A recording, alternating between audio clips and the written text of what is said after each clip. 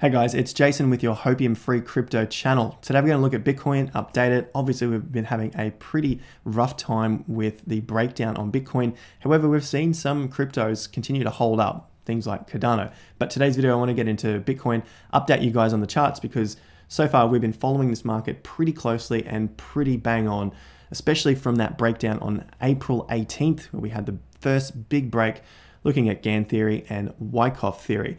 Now, some people have messaged me with a Wyckoff video, so thank you very much, guys. I had a look at it, and yes, it's something that we have been following on the channel already. And if you are interested in to learn more about this, drop your email address down below. I've got a free newsletter. It goes out once every 2 weeks.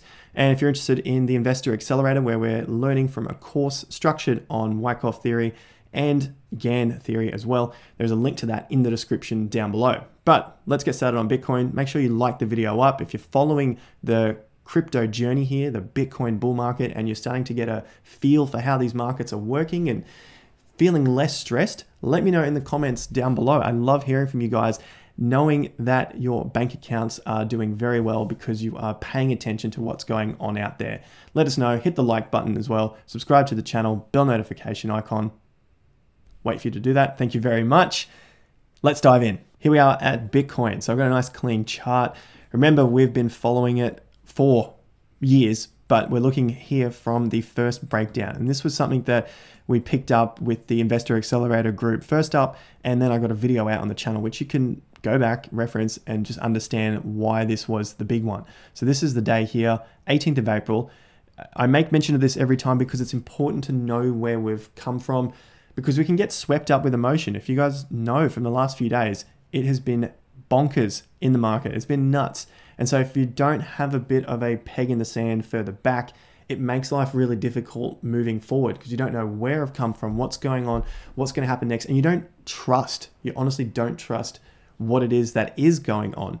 So this is what has happened. We've looked at a Wyckoff distribution, and that was mentioned in that video. So that's pretty cool things. I know people will probably be asking for it. Just search for Wyckoff theory, Bitcoin manipulation.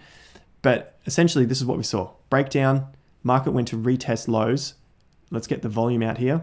And you can see that we dipped into these lows and the volume began to dry up. So we had to have a bounce back. The big thing which wasn't being talked about was 11 straight days down. You must be sick of hearing me talk about 11 straight days down.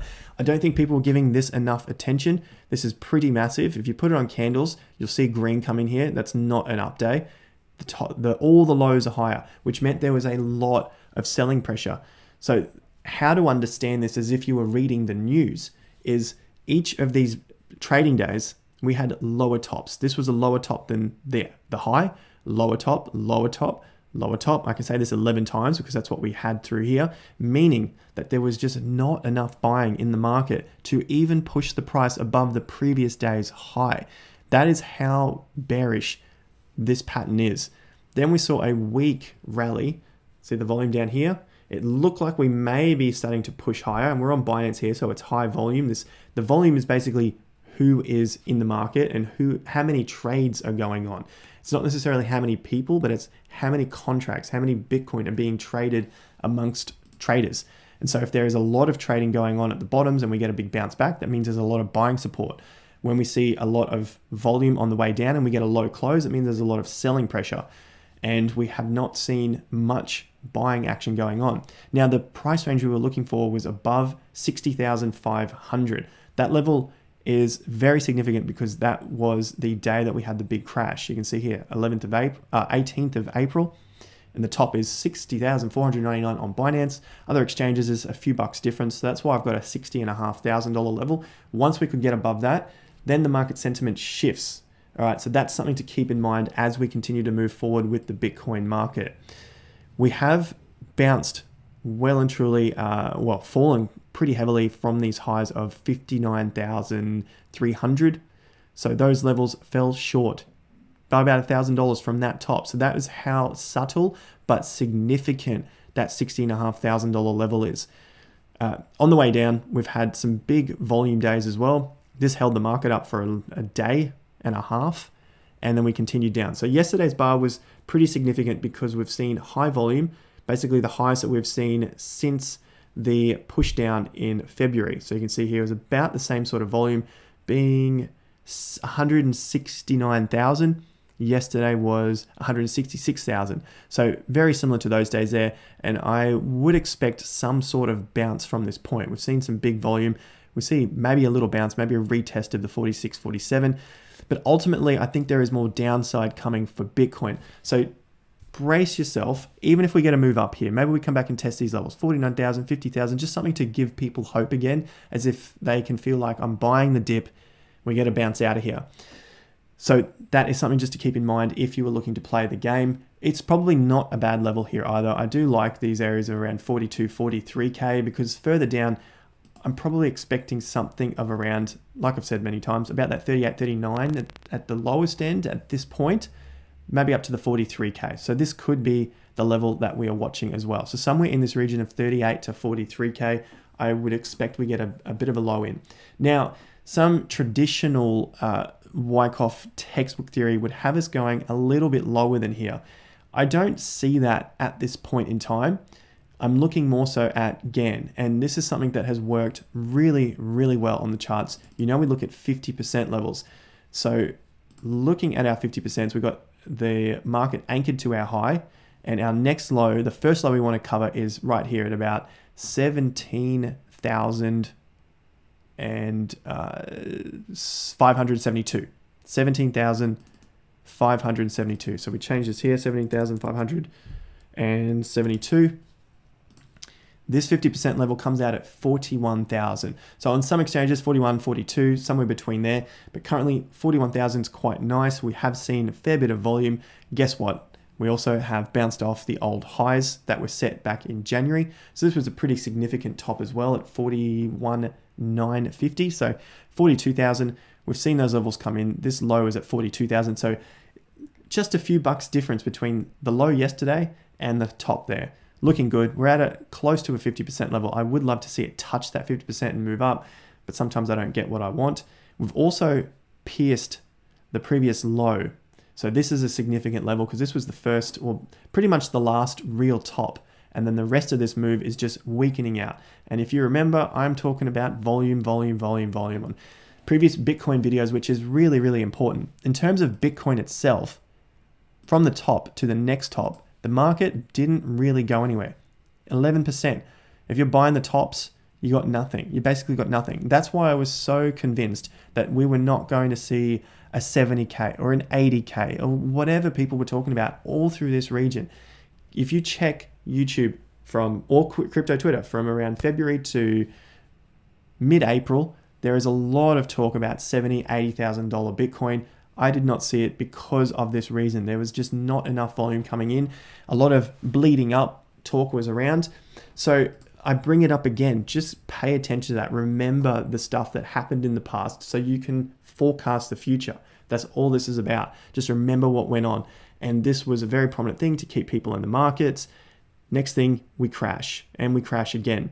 We will get to 70 or 80,000. I strongly believe that we are only seeing the first major correction in Bitcoin. And this is the correction that I've been waiting for. These weren't the corrections I was waiting for. They were too small. People don't measure stuff.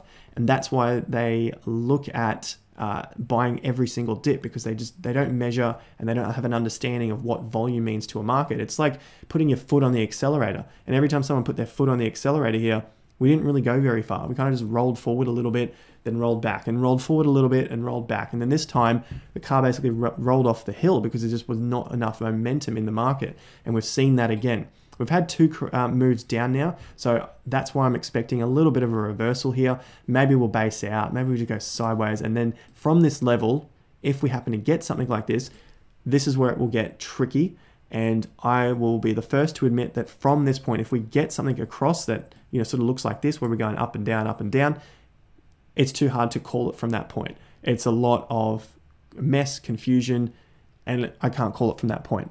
There might be some days where I'll understand it and other times I won't, but when the market's running a bit more clear, these sort of things are much easier to decipher and to explain what's going on. But the sideways periods is basically the market trying to figure out, do we have enough buyers in the market to continue pushing this up, or are there more sellers in the market and we need to drop the market to go and pick up all of those stop loss orders, you know, enough weak hands in the market. So that's all the market is doing in these periods. That's it. So I suspect we might see another one like that before we get a potential move down. Maybe we retest these lows and these highs and we get somewhere back into this region here. I don't think we're going to get somewhere in that region at this point in time, but let's continue on and just see what happens from this point. I don't think so at the moment because we did have a lot of volume here and we got some time now to push up. So to understand what's going on first before I have a look at a few timeframes and then put it all together. Right now, we've seen two solid moves down. So let's clear this off. We've seen two good moves down. 1, 2. Is this move over? Not sure yet. Not sure yet. But it's got a couple of good signs to say that this move is potentially over.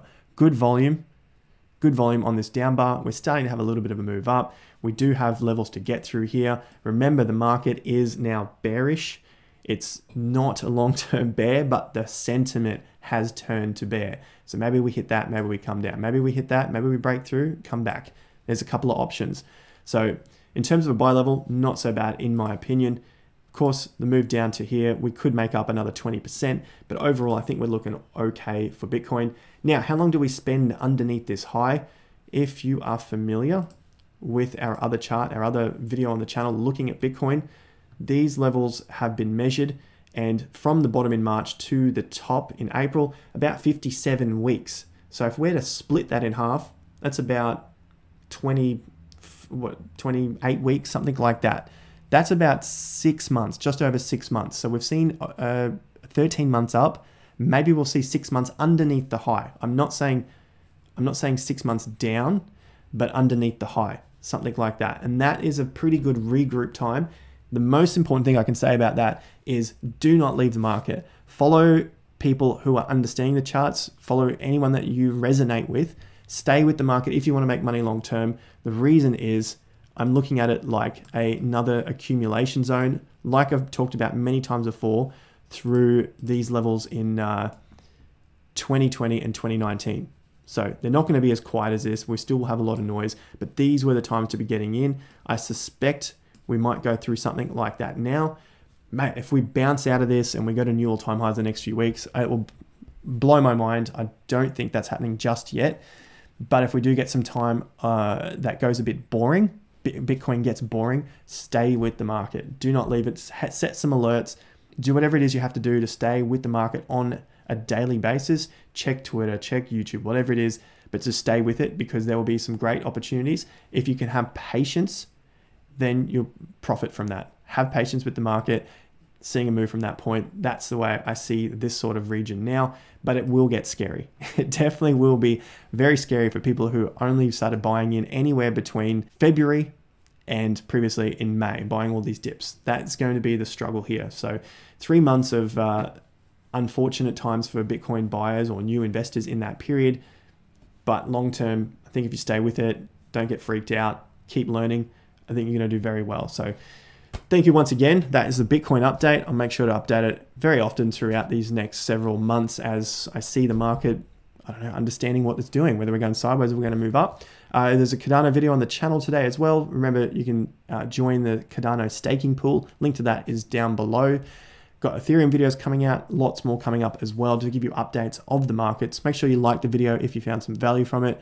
Subscribe to the channel, bell notification icon, Twitter and Instagram for updates daily, and stay in touch with me for Q&As over there on Instagram. Free newsletter down below. Drop your email address. Comes out once every 2 weeks to understand crypto and investing. I'll catch you guys at the next video. Until then, have more fun to get more done.